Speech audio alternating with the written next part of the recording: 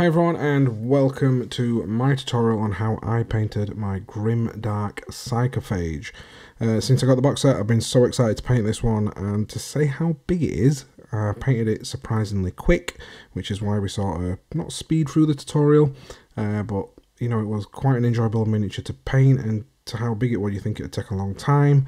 However, it was such a joy to paint, and we've got a lot of different hints, tips and techniques to get through, so enjoy, and if you do like it, hit that thumbs up button. So the first thing that we're going to do before we do anything is prep our mini before we even prime it. Here I've used on the carapace a mix of crackle paint and Valhallan Blizzard. This just adds a little bit of fun texture and variation to the miniature, and can also seal up some mould lines. I start off with a surface primer of Israeli sand. The reason I do this, you can use Wraithbone, anything like that, is because this is going to be the basis of which our skin tones and colour are going to be.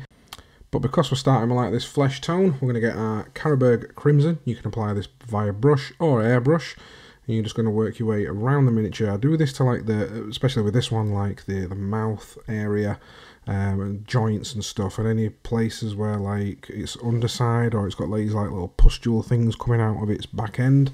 And around the carapace. Now you can give this like a little second coat.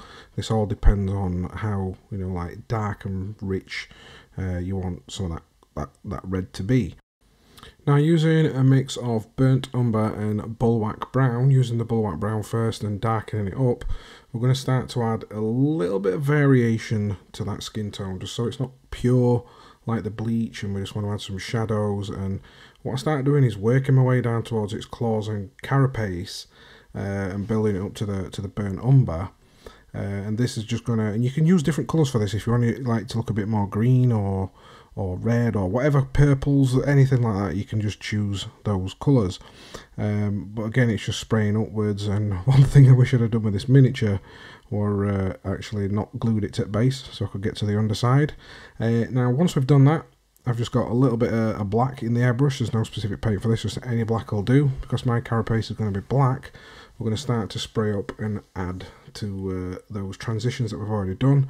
And as you can see at top, I'm starting to build up the black on the carapace. Now the reason I leave it a little bit patchy is again to add to some of that variation, so there'll be different like shades of blacks and tones going under it, and because we've put a tiny little bit of brown towards bottom, it just helps create those transitions, and it's not just one boring colour. If you look at bugs and stuff, they've got quite a little bit of different colour variations to their bodies.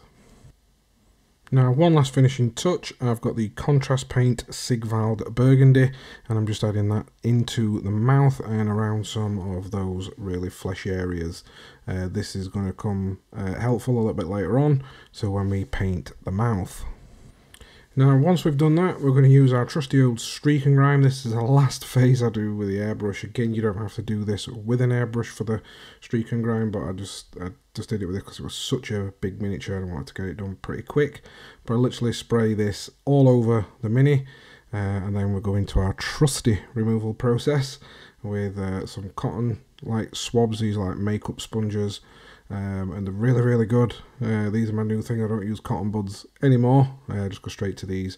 Once you've given that a few minutes to dry, start to wipe it off nice and gentle, because I've not applied any sort of varnish or anything to that, with a little bowl of mineral spirits, and just work your way around the miniature, removing that so that it leaves all the streak and grime into the crevices, and it will tint the skin a little bit more to this like dingy, horrible, grimy colour.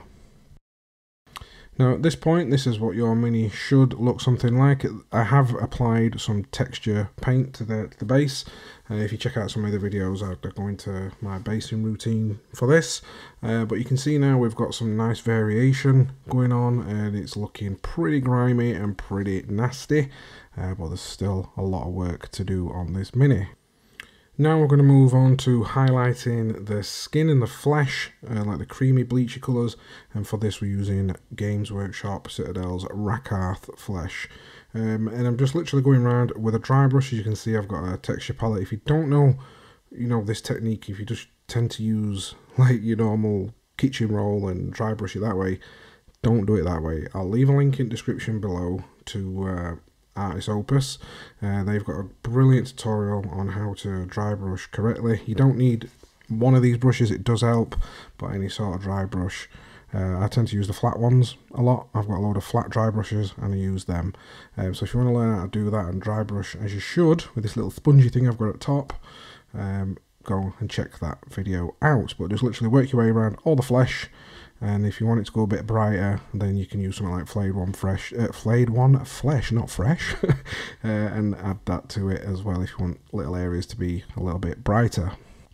Moving on to our carapace now, we've got Smoke Black and Ash Grey, and now all the carapace slash, like these bony sections, we're going to add dry brush building up to that. And I also add a little bit of Baylor Brown towards the end and dry brush that slightly in different areas to create a little bit of colour variation. Now we're going to jump straight into some Grimdark effects for the mouth, because this beast of an animal has got a gruesome mouth, which I think needs a little bit of a special attention. The teeth, you can just paint these in white or any sort of bleach colour, because most of them are going to get blood all over them. But basically I wanted to spend a bit of time talking about this because it's such a big, beautiful mouth, which reminds me of my ex-girlfriend. But one thing I did add around the miniature were my recipe for wet effects. It's not gloss varnish, however it can be done with gloss varnish, so if you just wanted to make it look a bit wet, put some gloss varnish on it. However, I do have a recipe that makes it look a little bit better in my eyes. This is going to be available for members only soon, and then obviously it'll be on Patreon once I've got that set up. But we've got some different blood effects now, depending on what blood you want. You could just it's nice to get a bit of variation on some blood. Now if you've only got something like blood for the blood god, mix it with a bit of Agrax Earthshade, and first of all we're just going to stipple some of this all over the mouth, and we're just going to work his way around and just stipple bits on, and then we're going to go into a splatter phase. Now if you don't know how to do the splats, you want to get a little bit on a brush and just start literally flicking it with like a cocktail stick or some sort of rod and just start applying this to miniature. There isn't much control with this, so just be aware of that where you're flicking it, but with this the more the better, I assume. And just work your way around, and then obviously dip it into your other different colour reds and start doing that as well. Now to get your final finishing touches, we're going to add some Uhu glue. This is relatively cheap glue, it's available in most hardware stores or hobby shops, and it's an absolute gold mine of a product if you're going to do stuff like this. Now Uhu glue, apply it with like a cocktail stick, or I've just got an old airbrush needle. It does dry pretty quick, so some people mix it with like the blood and stuff first. I don't, because it dries a bit too fast.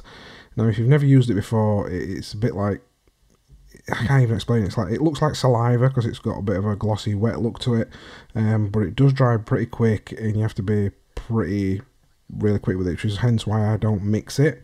But I apply my blood onto it after. Now the reason I do that is two reasons. One, because of the drying thing, and number two, I want to leave some that's clear so it looks like saliva and like wet inside its mouth, and then obviously as though some blood's gone onto there as well. And that's it for this tutorial. As you can see, the close-ups, like the prep work and stuff we've done, it really does pay off towards the end. And like we did say at the beginning as well, I painted this pretty quick. To say it's such a large miniature, with the techniques that we use, I were able to paint this rather fast. So again, thanks for watching this video, and a massive thanks to all my members, which will appear on screen now. And remember, if you want to win this box set, if you want to win a fully painted Leviathan box set, make sure you are hitting that subscribe button, as at the end of these series I have got a giveaway where I'm giving away like the full painted Leviathan box set, everything that you see on my YouTube. So if you want to be in it to win it, make sure you hit that subscribe button to find out how you can get hold of it. Again, a massive thank you. It really helped me out if you could hit that thumbs up button, and it'll help me, and share it on Instagram, do whatever you need to do to help me get this video out. So yeah, one last time, massive thanks from me, and I'll catch you in my next video.